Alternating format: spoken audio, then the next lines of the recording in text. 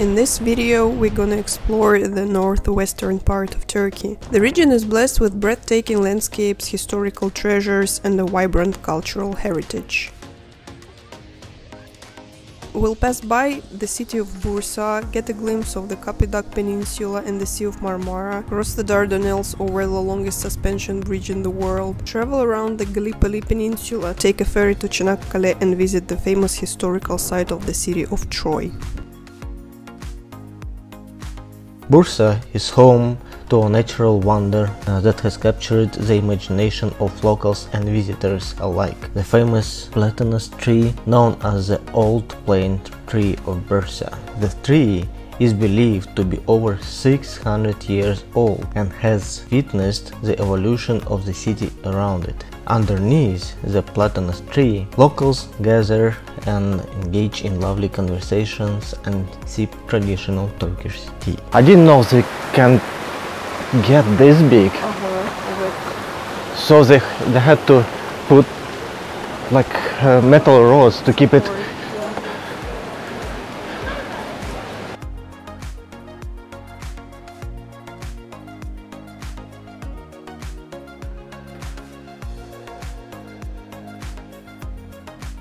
Alright, the age of this tree is 610 years and the total height would be 37 meters and the crown diameter 53 meters and circumference 10 meters. Wow.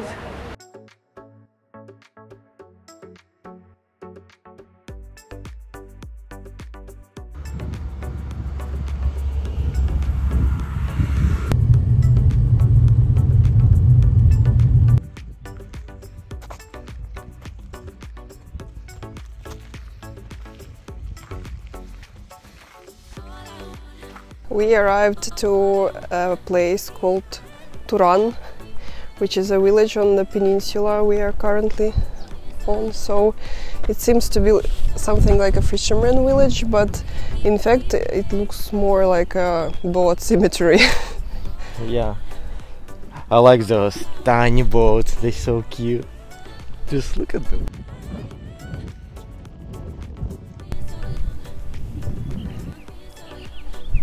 And the second thing they do here is they grow olives. Almost the whole peninsula is covered with olive trees and olive groves. Have a look. So this is the Sea of Marmara, and Istanbul is somewhere this way. Guys, we are heading to Canakkale now, and we were passing by those things. Look at that. Never seen those up close. Yeah, this is the first time I could get this close to one of them. Because they are everywhere around Turkey, but they usually place them on top of hills or on mountain ranges, which is not so easily reachable.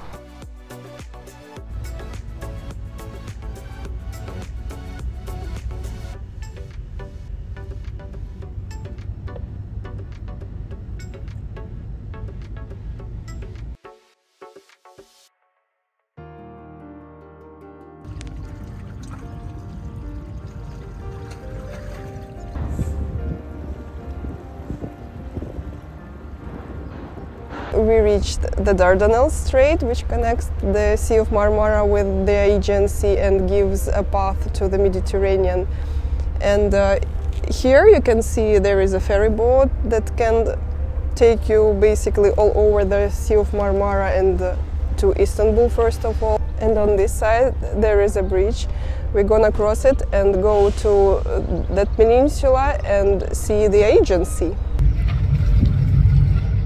Today, there are two ways of crossing the Dardanelles Strait if you're traveling by car: taking a ferry or have a breathtaking ride over the 1915 Canakkale Bridge. That bridge wasn't built in 1915, it's just its name. The bridge is a toll road and was opened in March of 2022 after almost 5 years of construction. It is the longest suspension bridge in the world, with a main span of 2,000 meters. The total length of the bridge is 3,500 meters and the height of the bridge's two towers is over 300 meters.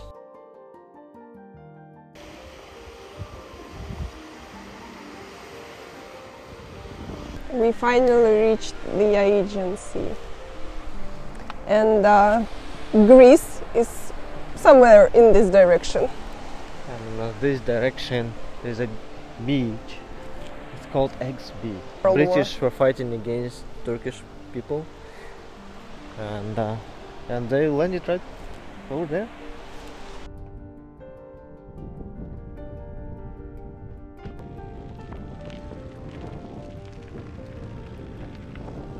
This is the part of Turkey where the Dardanelles Strait meets the agency. I'm not sure if you can see, but there is a line of cargo ships moving towards the Mediterranean.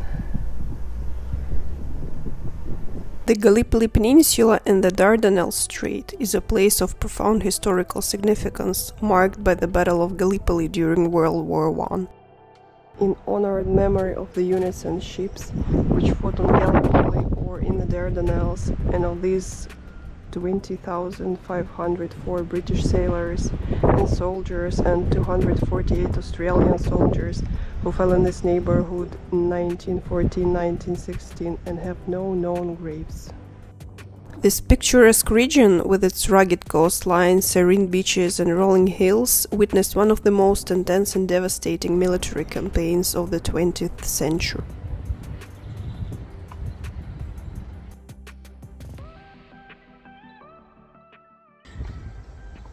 Incredible loss of lives.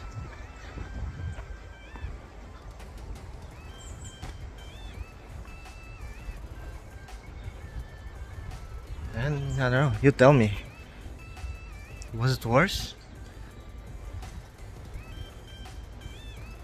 The Battle of Gallipoli, fought between April 25th, 1915 and January 9th, 1916, was a joint offensive launched by the Allied forces, primarily composed of troops from Australia, New Zealand, Britain, France and India, against the Ottoman Empire. The objective was to secure control of the Dardanelles Strait and ultimately capture Constantinople, now Istanbul, a move that would have significantly altered the course of the war. The Ottoman troops, led by the skilled military commander Mustafa Kemal Atatürk, displayed remarkable resilience, and eventually, in early 1916, the Allied forces were evacuated from the peninsula, ending the campaign in a strategic withdrawal. Today, the Gallipoli Peninsula is a memorial to the soldiers who fought and perished during the campaign.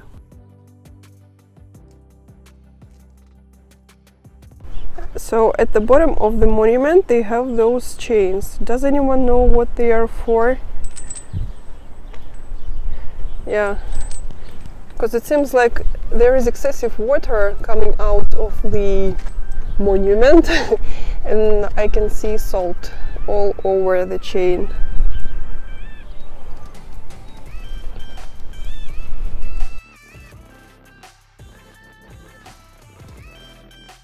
Good morning from the Dardanelles, guys. So we arrived to see a fortress, one of those that were used to protect the Dardanelles Strait, and this one looks pretty renovated, and there is another one.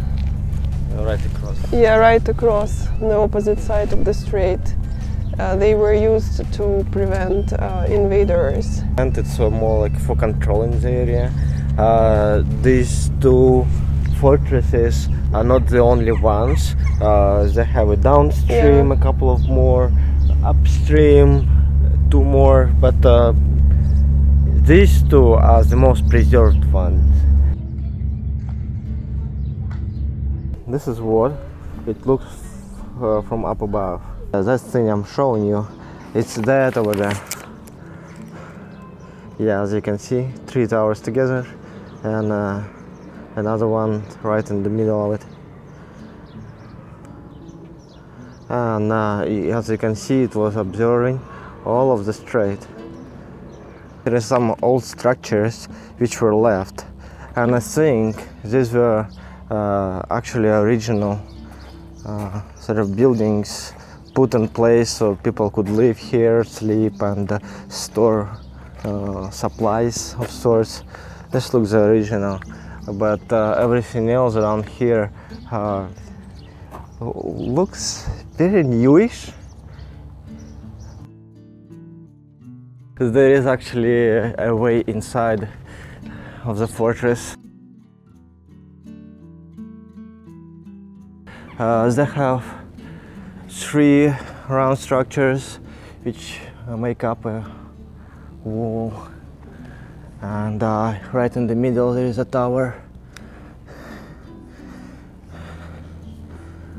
This one would be hardcore to penetrate. This guy standing here is Reis, obviously, who was an Ottoman sailor, navigator, explorer in the 15th and 16th centuries. And they have a lot of streets and points and hotels named after Reis here. This guy is legit, maps and everything. Yeah, so I think it's him. He was tall. Alright, arrived at the ferry, and automobile to cross the strait is 125 liras, and we are waiting in line to get on the boat. It has just arrived from the other side of the strait, so we have first to wait while people and cars We literally disembark. the second in line.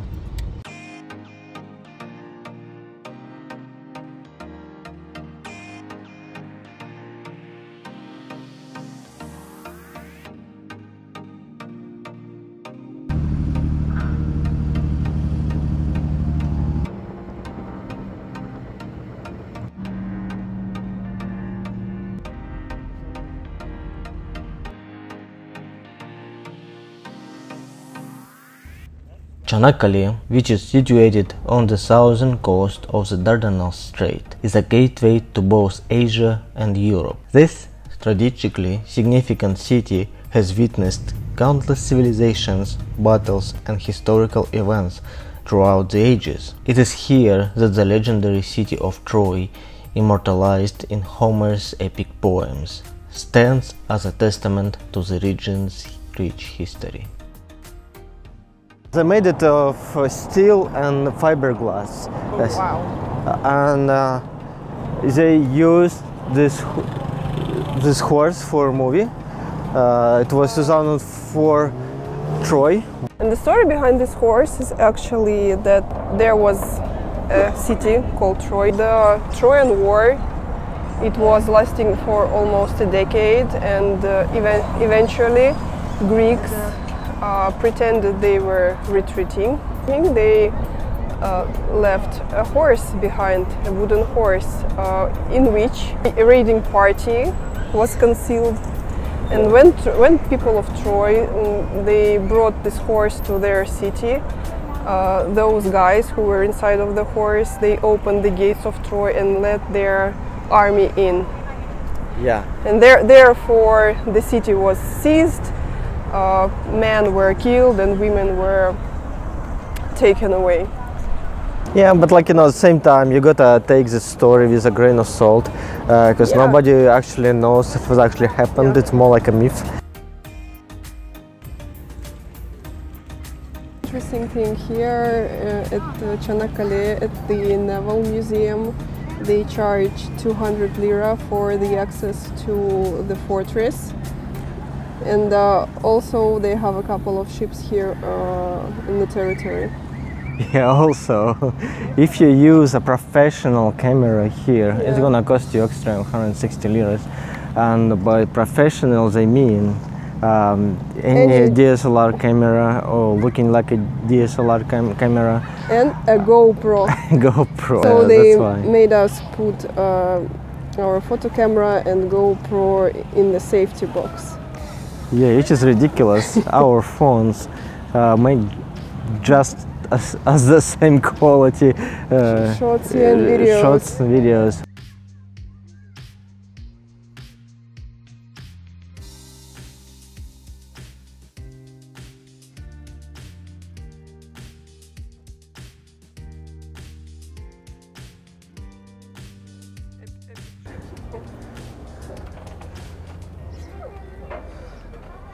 All the controls are here. This is this thing where you tell the mechanic or whoever to go faster.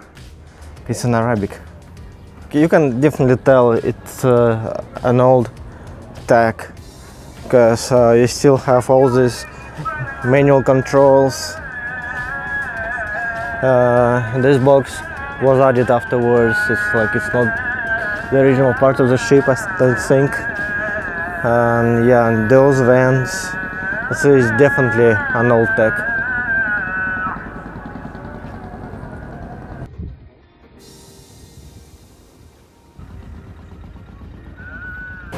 And alright, as promised, we got to the other shore of the strait, and now we're at the Naval Museum, and there is another fortress right across it.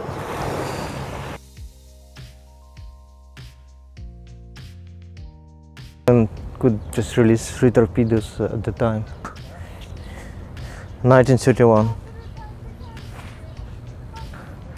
That one thing is a periscope. They put those in submarines to see what's around. Any seagulls? It's actually functional. Really? Yeah, I'm not joking. Wanna have a look? Yeah, just across the strait, which is kind of cool. This is remains of UB-46 submarine. The year of launch of it was 1915. Yeah, even though it looks big, kind of big, but it is puny for a submarine. It is a small one, very small. And nothing left inside, you know. Normally there would be like sections where you could walk, you know, piping, and the shell, just what's left.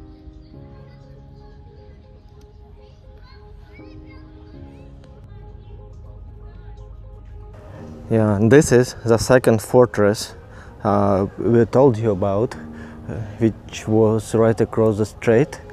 And from this point you actually can visit, because you can see the second one right there, where the ship is passing by. Wait for it, yeah. Yes, after you can see it now. The second fortress is right there.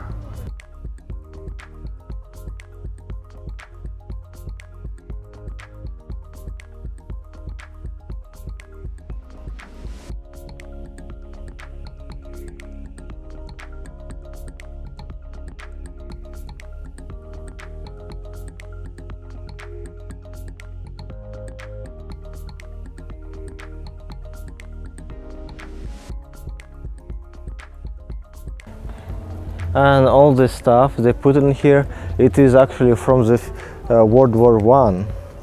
All of these guns, machine guns, yeah, that's what they would use back in 1915, 1916s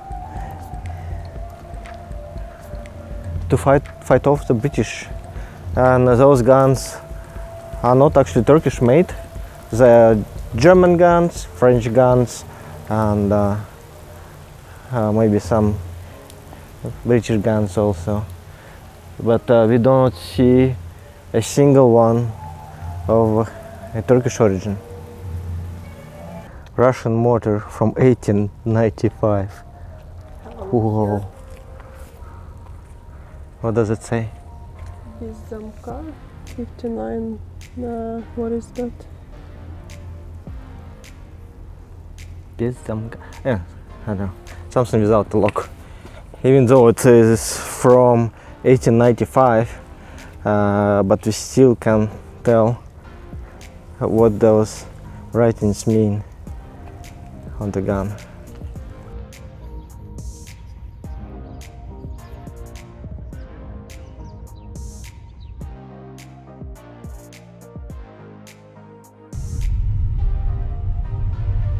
So these guns were built in 1892 and came originally from a German ship which was sold to Turkey, and they placed them here on the hill to observe the strait. Let's see if we can get inside. Oh, we can. We actually can.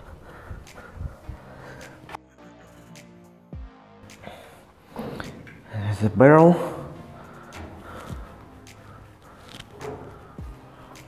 Not functioning, of course.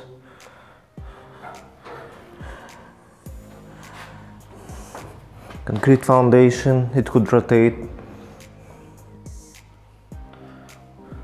Two cannons. It's kind of cool.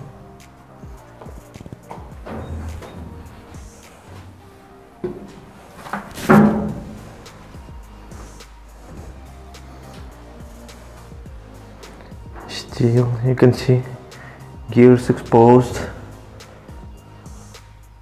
It's interesting how it's not rusty. I mean, a little bit, but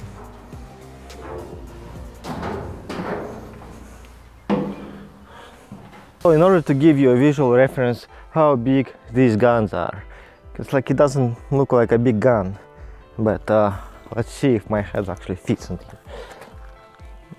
See? And we could put another fist in it. So basically, you would need a lot bigger head to be able to actually fire it.